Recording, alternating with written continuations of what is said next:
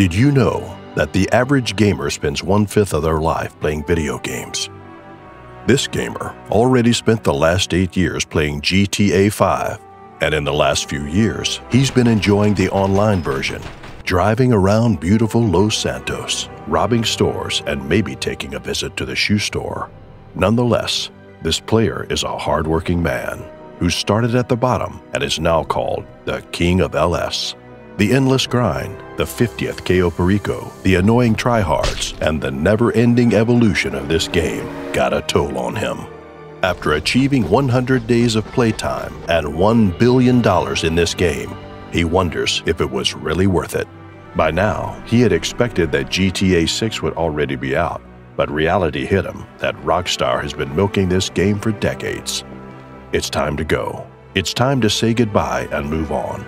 But before that, he quickly sells his crate warehouse because it's on double money. Once he successfully made his sale without the interference of a griefer, he takes a deep breath and enjoys his last sunset before being run over by a low level. There he lies. His end was near, and now it's time. Time to move on.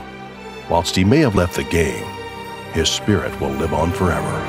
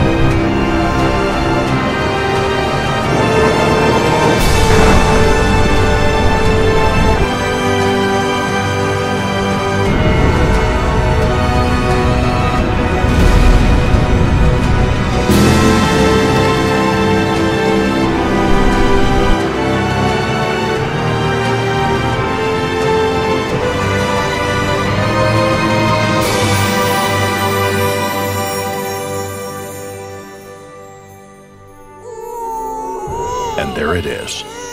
A new player will start their adventure. You know what would be nice? What the fuck?